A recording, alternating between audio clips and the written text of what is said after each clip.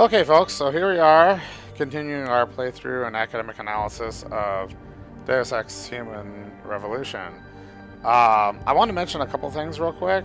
I apologize if some people think that some of the videos are a bit short. That happens because of YouTube's limits, of course. YouTube limits videos to only 15 minutes. And the way the capturing works on the PC, I'm capturing using Fraps.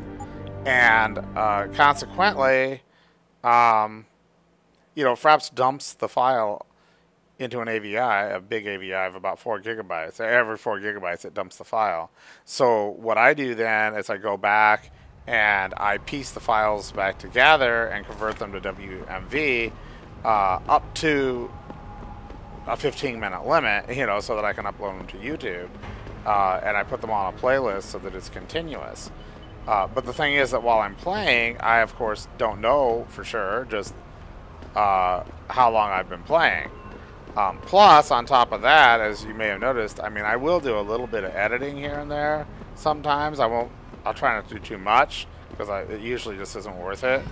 But anyway, the thing is that would change the playtime anyhow. So I apologize for that. The other thing I wanted to mention too is that what I wanted to do really, I guess, is show everybody something I mentioned before about the emails downloading and the ebooks as well. These are the emails, and you see they're marked new until I actually highlight them in here. So I'll clear all those out now, but anyway, it's not like the first game where you have a time limit to read the emails and the terminal locks you out, which is actually, frankly, I don't think it's good a scheme the way they did it in Human Revolution. But you can also change the location that you're at. So now I'm checking the ones back from the headquarters at the beginning of the game. There's the Patient X one, but this ebook here on neuroplasticity that we found earlier, I wanted to point this out particularly because this is an actual field of research, a very important field of research in the natural sciences, particularly fields like psychology. It's really, as the game says, it's about the ability of our brains to actually change its structure, the synaptic connections, as we learn things, as we experience things. And of course, the thing is that's like good and bad, because the reason this is a very important field of research is it relates to, as I said, learning, but also memory. And because the brain actually will change its structure, its synaptic connections, if you experience, like, say, a traumatic event, or perhaps, whether it's an instantaneous or a relatively short-term type of thing, or maybe something that's longer-term, like a period of isolation, that might lead you to depression, or add stress of some kind or something like that causes you to have certain psychological problems, and it's because your brain actually has changed its synaptic connections. So that's why there's so much research being done in this, because right now the treatments that are usually done are related to some type of drug, to go ahead and affect the synapses, but and the structure of the brain, the connections within the brain. But the thing is, of course, what the game is pointing out is that if we learned enough about this, is it possible that we could go ahead and augment people's mental capabilities, or even things like reaction times, or sight, hearing, things like that. So yeah, there might be a possibility there, but you also get into the thing of like manipulation of memory and stuff like that. Could you change certain memories, erase memories, all that sort of thing? So this is actually an area of research. If you want to read more about it, a good academic site, some people may know of Nature magazine, nature.com, but actually they publish a lot of different academic journals, not just Nature magazine. And you can go to their site. You can go to nature.com/360/index.htm, and that particular site is a collection of academic journals that deal directly or indirectly with the field of neuroplasticity or related fields. Now, of course, since they're academic journals, in order to have full access, you would either have to be an academic, whether it's a staff member of a university or like a professor or a student, and your university would have to have a subscription to the database or a database that has access to those journals. But that particular site I just pointed out also offers a couple of free samples from any, all the different journals, and they're openly accessible to anybody, on the World Wide Web. So you can just go there, you can check out some of the academic articles, and you'll learn a little bit more about this field and some of the research that is being done or has been done. I'll also try to go ahead and add a link to that in the descriptions. I plan to go back and update the descriptions with some links to academic sources for some of the stuff that the game deals with, because this is important. This is what's happening now. In the very near future, the game is projecting, and the various issues that the game raises, that's the whole point of this, and that actually is the field of technology studies. That's exactly what this field deals with. So I just wanted to point that out. So let me just go ahead and clear out the news here for these emails, since we already did really go through those back at headquarters. And then we'll go back in here. What? Oh, that was weird. Okay. Oh, come on. Oh, this is just getting stupider. I like the way that they did this in the first game better, too. It was much better. So move forward. I mean, just go. I'm not very impressed by the control system in this game. Anybody seen D-Rag? Probably smoking a cigarette. Why? He shouldn't be wandering off like that. Zeke wants us all on full alert. What for? The popos ain't coming in here. Not while we's holding all the cards. No shit. You see Zeke when that handler ever sneaked us? Never see no one twitch that fast. He's gonna get us out of this. Not if those popos catch us blazing. So split up.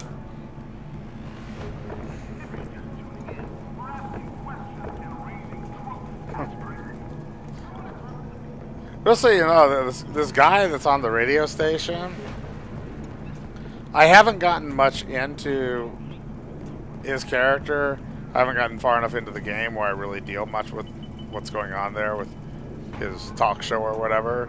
But evidently his name is Lazarus, and he's, sort of, talking about the issues, the conflict between,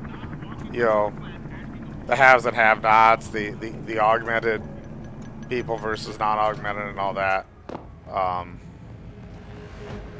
But like I say, we'll get into more about him later, I'm sure.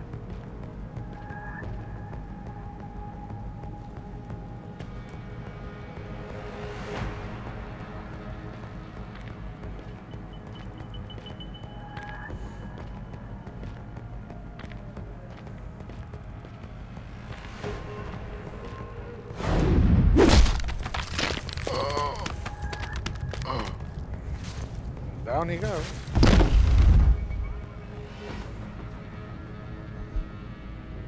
Oh, that's sad.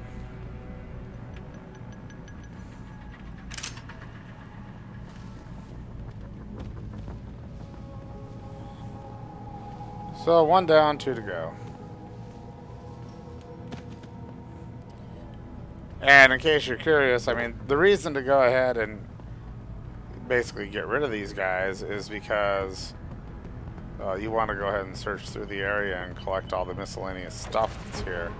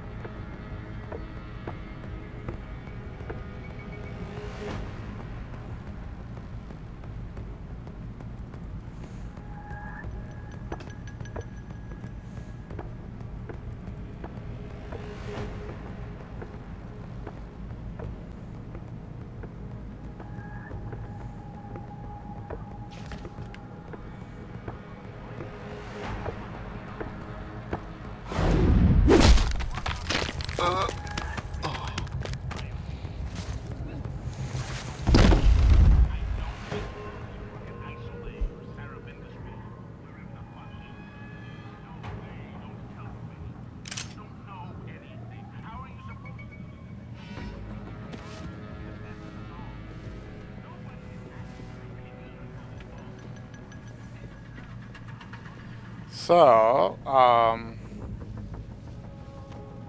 as I said, of course, going about things this way does tend to take longer.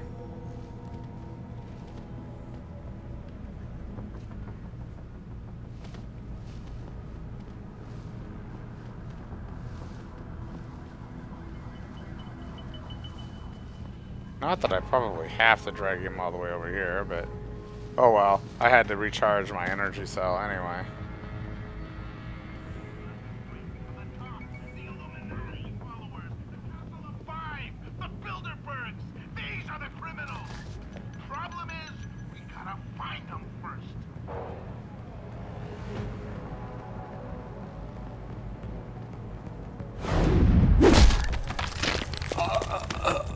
Last one.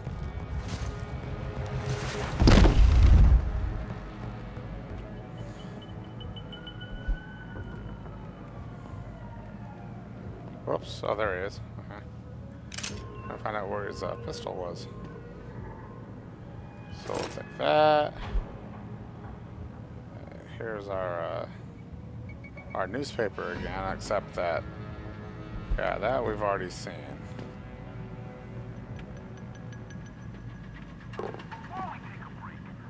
So,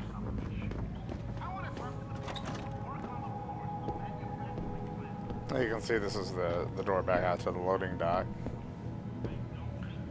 And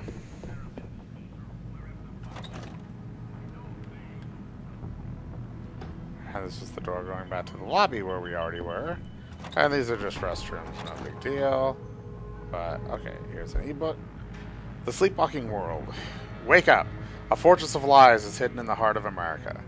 It has many names: Dreamland, Groom Lake, Area 51, Magic.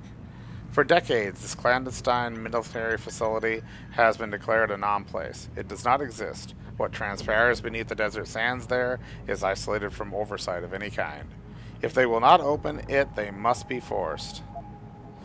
Lethal military technologies are unleashed on a daily basis. Biological weapons research, exotic power systems, synthetic intelligences, use of energetic devices and objects of paranormal and/or xenoterrestrial origin. This place is protected by killers and assassins, by paid lackeys and turncoat politicians. It is shrouded in lies and deceit. There is no one to stop the mad scientists from tampering with forces beyond their understanding. Every day this black zone remains intact. We are threatened by the uncontrolled experimentation taking place there. What are they hiding? Which, if nothing else, in the first game you actually go to Area 51.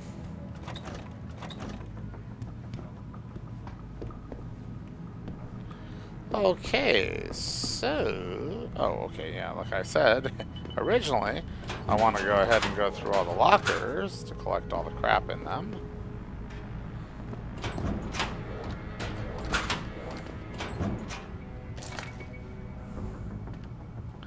Because there is a fair amount, actually. Concussion grenade. Wouldn't want to leave a concussion grenade behind.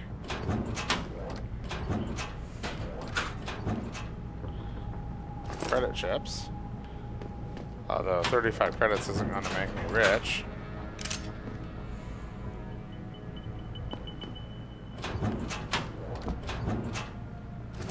And more tranquilizer darts.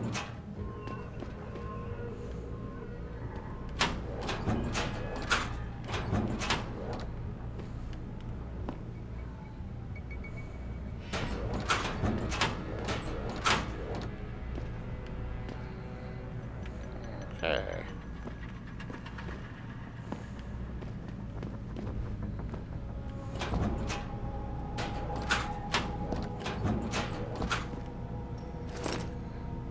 Pretty nice that they didn't have the bench in the way.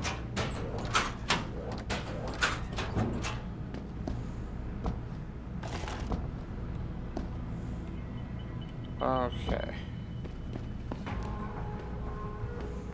Alright, looks like that's about it. As I said, there's a fair amount of stuff in there, so it's nice to collect everything. Jensen, I just tried to unlock the assembly lab door, but my override codes aren't working.